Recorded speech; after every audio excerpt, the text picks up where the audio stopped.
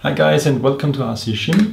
This will be another review today of the Foream X1 cam.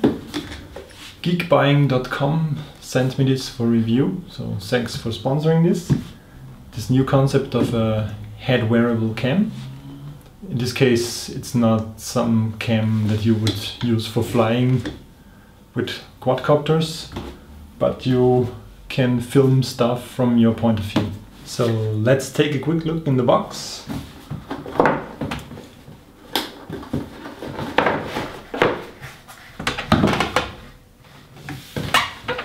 Get a nice and soft bag to carry the cam.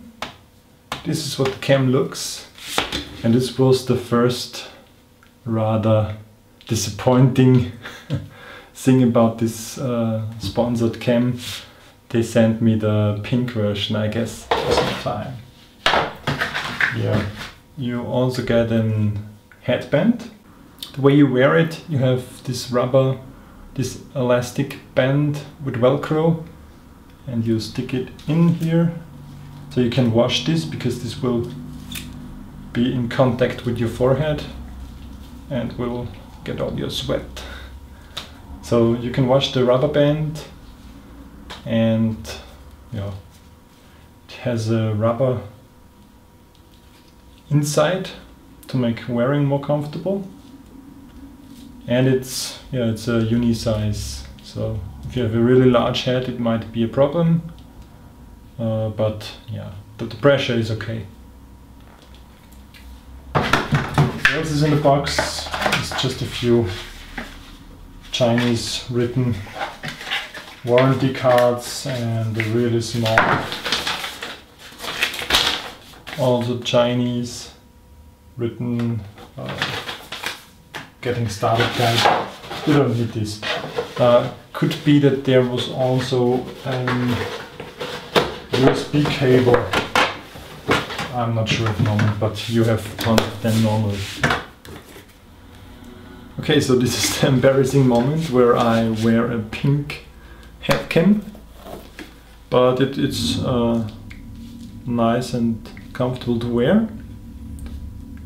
And you will notice that the lens is pointing slightly downwards.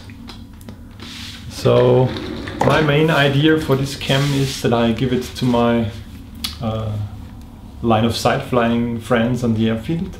So we will establish this as the crash cam on the field, and I'm sure we will have to paint it in some camouflage colors, so I have the boys to wear it, because pink and so.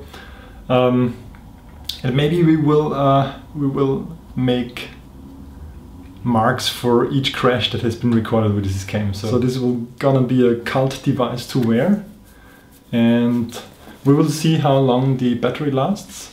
I did one test where I filmed continuously about 50 minutes and the battery wasn't nearly discharged. So I read somewhere they say about 180 minutes, which would be 3 hours, but I'm a bit skeptic. So I think 2 hours could be realistic. Of course, if you don't use the Wi-Fi.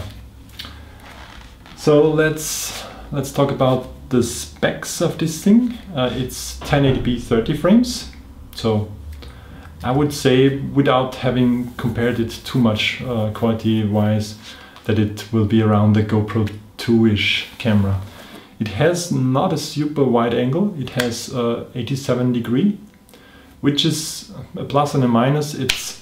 If you wear it and film something, it looks about the point of view that you see also with your eyes, so it's a very natural point of view. But one thing I noticed, Alishan Mao also made a review and also reviews other things with it, like mini quads, and you, at least for me, I get a bit of motion sickness watching these point of view style videos, so I'm not so sure if this will work for everyone, but it could be a cool device if you do reviews and if you solder something and want to be hands-free and film directly stuff in front of you without having a camera set up somewhere. So for reviews and for close-up filming, could be a nice enhancement to your filming. If you film flying line of sight, if you film your own planes in the air, you might wanna tilt it a bit more up. Because I found on some tests that I rather filmed the ground than the model in the air. So you have to get used to how to set up the angle of this cam. Might even be a good idea to swap it 180 degrees, so it's tilted the 10 degree upwards rather than downwards. We'll see this how it works. I will let this test my friends and tell you maybe in a second video how it worked out. So more to the specs, it has 1100 milliamp battery on one side and the electronics on the other side. It is charged with USB cable. It has Wi-Fi built in, and it has the buttons nicely accessible here. You have 3 buttons. One is the power button. Video mode. And you have voice feedback, as you've heard. And the voice feedback, this is one issue I had starting. We'll show you the video now. The cam doesn't like all SD cards and sometimes says Google Translate didn't recognize the voice feedback, but after some training it understood my Chinese.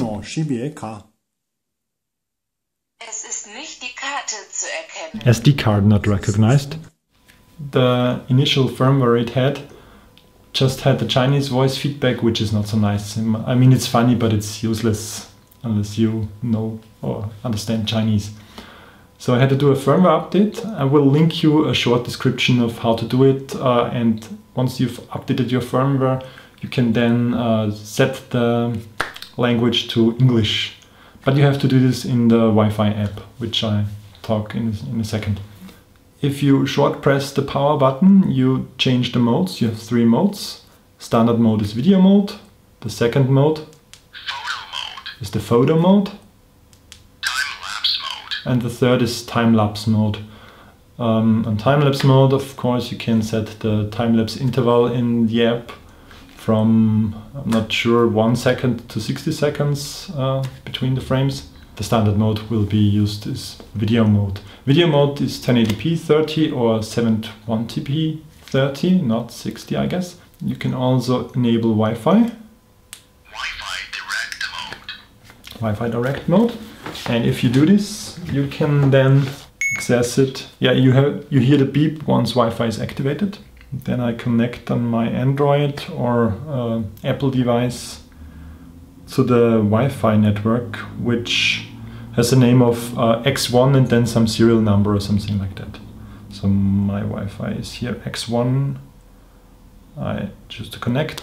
For initial connect, you need the password, the Wi-Fi password, and that's the only reason why I needed the manual. And the standard Wi-Fi password is 1 2 3 4 5 6 7 8 9 0. So it's all the 10 digits in a row. So I'm connected, and then I use the Foream app, which I can show you here. Yeah, you can, the first thing you can do with the app is maybe the more important thing to do with the app is the live streaming mode, which has about 2 seconds delay.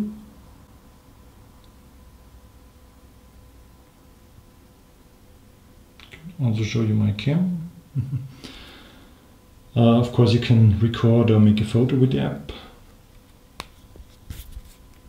Yeah, you have some community features in a gallery. Now you can see the stuff already recorded on your cam. You can transfer it over Wi-Fi, but I would suggest you just take out the storage card and use your storage card reader because it's faster. And the more important thing are the settings. What do we have? you can turn off the LED indicators if you want to be more stealthy. Auto-sync is some community thing where you sync to their cloud storage. Video resolution 720 or 1080. Speaker volume, yeah, I set this to high. And this is the important stuff. Indication language is only to be changed if you have the new firmware on it. Time lapse, you can set how much seconds you want to have between two pictures in time lapse mode. You can format your storage card. You can have it connect to your router and do an auto sync over this feature that may be of interest for some of you. And you see the firmware version. So it's a very basic app, and once it's set up the way you like it, the only thing you will need is the live stream to frame your shot. Once you connected the camera with Wi-Fi to the app, you have to also use the app to... Please operate on app. He tells it as if you want to record. So I'll turn off Wi-Fi now. Turn off Wi-Fi. Okay. And it's really nice to have this audio feedback in English. Photo mode. Time-lapse mode. Video mode. Start recording. You hear that he's starting recording.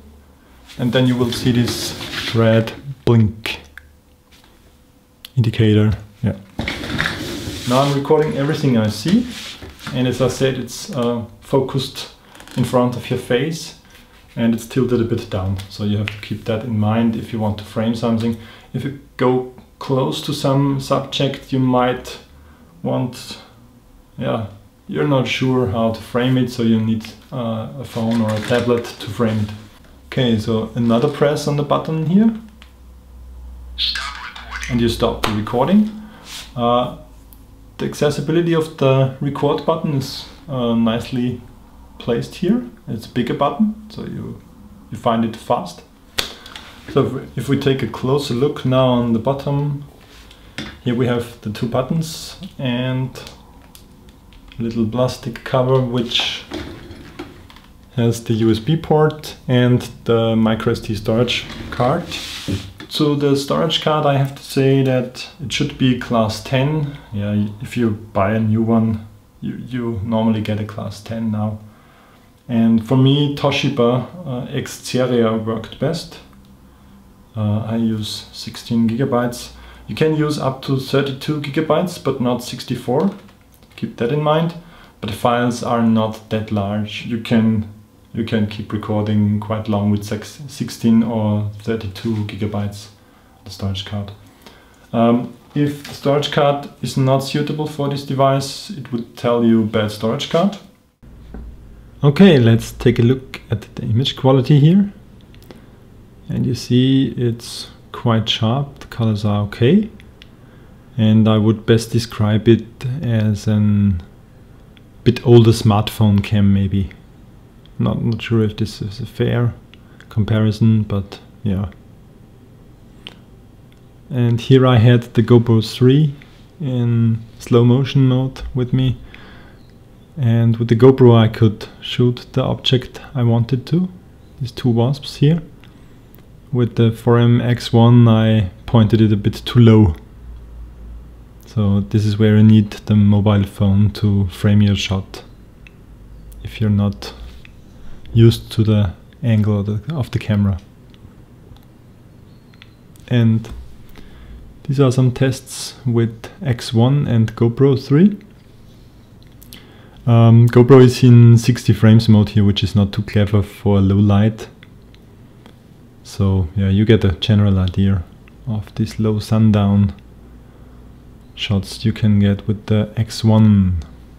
And yes, you maybe saw the turquoise cam here on the right, the Xiaomi Yi, but it will come in another review, the comparison. And you get the comparison of wide angle mode on GoPro 3 here and the bit narrower mode of the X1.